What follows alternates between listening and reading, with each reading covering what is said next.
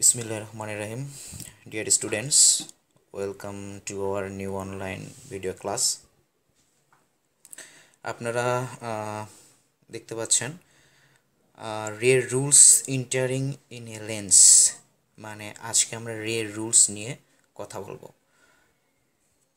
রে রুলস মানে একটা রে ইন্টারিং ইন এ লেন্স, মানে একটা রে যখন একটা লেন্সের মধ্যে ঢুকবে তখন সেটা কিভাবে ট্রান্সমিট হবে, এটার কিছু রুলস আছে। মানে সাপোজ এটা একটা লেন্স, এটা তার একটি বিভেদ তল, আমরা জানি একটা লেন্স থাকে এবং একটা বিভেদ তলের উপর একটা লেন্স ইম্পোজ করা থাকে। আমরা জানি এখানে একটা ফোকাল পয়েন্ট থাকে এবং এখানে একটা ফোকাল পয়েন্ট। এটা একটা লেন্স, এটা একটা বিভেদ তল, এটা একটা ফোকাল পয়েন্ট এবং এটা একটা ফোকাল পয়েন্ট। সো এই লেন্সের উপর যখন কোনো রে পড়বে, সাপোজ এটা একটা রে একটা লেন্সের উপরে পড়লো, পড়ার পর এটা কিভাবে ট্রান্সমিট হবে, নিচের দিকে নাকি উপরের দিকে নাকি সমানভাবে নাকি কোনো ডিস্টরশন ছাড়াই চলে যাবে। এটার কিছু রুলস আছে যে একটা রে একটা লেন্সের উপর পড়লে সেটা কোন কোন রুলস মেনটেন করে সেটা পাস হয়। এই রুলসগুলো আমরা আজকে জানবো এই টপিকের মধ্য দিয়ে। এটা অপটিক্যাল ফাইবার কমিউনিকেশনের একটা গুরুত্বপূর্ণ এবং বেসিক একটা টপিক।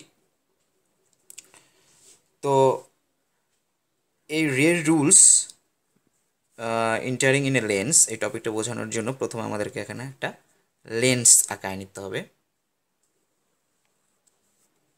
আমরা একটা লেন্স আঁকাই, এটা একটা লেন্স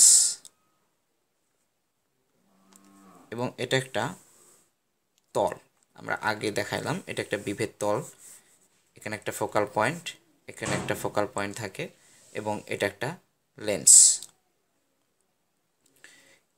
এই বিভেদ তলের উপরে একটা লেন্স আমরা ইম্পোজ করেছি। এখানে আমরা বিভিন্ন রে দেখাবো, চারটা আমরা রুলস দেখব এখানে, যে চার ধরনের রের জন্য কি ধরনের চারটা রুলস। এগুলো আমি যখন বলবো তখন আপনারা বাংলায় লিখে নেবেন, বাংলায় লিখে নিয়ে সেই রুলসগুলো আপনারা জাস্ট ইংলিশে ট্রান্সলেট করে এক্সামে এই ধরনের কোশ্চেন আসলে আপনারা লিখতে পারবেন। সো এই রে rules entering in a lens, এটা এক্সামের জন্য অনেক ইম্পর্টেন্ট। যেমন এটা এভাবে কোশ্চেন হতে পারে যে ডিসক্রাইব রে rules entering in a lens, তখন আপনার রে রুলসগুলো এই চিত্রের মাধ্যমে দেখাতে হবে এবং সেগুলোর ডিসক্রিপশন দিতে হবে, ডিসক্রাইব করতে হবে।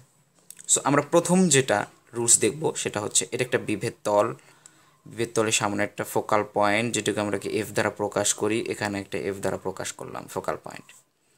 সো প্রথম যে রেটা আসলো সেটা হচ্ছে এই বিভেদ তলের সমান্তরালে যদি কোনো রে পড়ে, এটা লেন্সের মধ্যে, লেন্সের উপরে এই বিভেদ তলের সমান্তরালে যদি কোনো রে আসে এবং সেটা লেন্সের উপর পড়ার পর সেটা কিভাবে পাস হবে, সেটা পাস হবে হচ্ছে এই ফোকাল পয়েন্ট দিয়ে, এই ফোকাল পয়েন্ট দিয়ে চলে যাবে। তো আমরা এরকম সাইন দেখাবো ট্রান্সমিট হওয়ার আগে এবং পরে, যাতে আমাদের বোঝার সুবিধা হয়। সো আমি আবার বলি, এটা হচ্ছে ফার্স্ট রুলস। ফার্স্ট রুলসটা যেটা হচ্ছে সেটা হচ্ছে একটা বিভেদ তলের সমান্তরালে যদি কোনো রে, এটা একটা বিভেদ তল, এটা সমান্তরালে, দেখেন ঠিক সমান্তরালে একটা রে এসে লেন্সে পড়ছে, যদি এইরকম একটা বিভেদ তলের সমান্তরালে যদি কোনো রে আসে তাহলে সেটা ফোকাল পয়েন্ট দিয়ে ট্রান্সমিট হয়। এটা হচ্ছে আমাদের প্রথম রুলস, যেটা আমরা এক দ্বারা ইন্ডিকেট করে দিয়েছি। সেকেন্ড রুলস যেটা দেখব সেটা হচ্ছে একটা লেন্সের মাঝ বরাবর আমরা একটা পয়েন্ট সিলেক্ট করি, এটা একটা লেন্সের বিভেদ তলের একদম মাঝখানে একটা পয়েন্ট আমি সিলেক্ট করলাম। যদি কোনো রে ঠিক এই মাঝ বরাবর এসে পড়ে তাহলে সেটা কোনো ডিস্টরশন ছাড়া, মানে এইদিকে ট্রান্সমিট হওয়ার আগে যেভাবে লেন্সে এসে পড়েছে ঠিক কোনো ধরনের আঁকাবাঁকা ছাড়া ওইভাবেই ট্রান্সমিট হয়ে চলে যাবে। এটা হচ্ছে আমার সেকেন্ড রুলস। সেকেন্ড রুলসটা আবার বলি, যদি এই লেন্সের মাঝ বরাবর মানে বিভেদ তলের মাঝ বরাবর যদি কোনো রে আসে তাহলে সেটা কোনো ডিস্টরশন ছাড়া, মানে লেন্সে আপতিত হওয়ার আগে যেরকম অবস্থা ছিল ঠিক সেইভাবেই ট্রান্সমিট হয়ে চলে যাবে। এটা আমাদের হচ্ছে সেকেন্ড রুলস। থার্ড রুল যেটা, সেটা হচ্ছে যদি এই রেটা, আমরা যে দ্বিতীয় যে রুলটা দেখলাম, এই রেটার সমান্তরালে যদি কোনো রে পড়ে, এটা সমান্তরালে এই রেটা এতটুকু রের সমান্তরালে যদি কোনো রে লেন্সের উপর পড়ে তাহলে সেটা কিভাবে ট্রান্সমিট হবে। দেখেন আগের যে 2 নম্বরে আমরা যেটা দেখছি দ্বিতীয় রুলে এই ফোকাল পয়েন্টটা দ্বিতীয় রুলের যে রেটাকে এই বিন্দুতে সেট করলো, এইটা সমান্তরালে যে রেটা আসলো সেটা ঠিক এই বিন্দু দিয়ে ট্রান্সমিট হয়ে চলে যাবে। আমি আবার বলি যে এই সেকেন্ড রুলে যে রেটা গেছে ফোকাল পয়েন্টটা দিয়ে আমরা সেই বিন্দুতে সেট করানোর ফলে এই রেটা সমান্তরালে যদি কোনো এখানে রে পড়ে তাহলে এই যে বিন্দুতে ফোকাল পয়েন্টটা সেট করে আগের রেটাকে, সেই বিন্দু দিয়ে এটা ট্রান্সমিট হয়। এটাকে আমরা ধরলাম 3 নাম্বার রুল।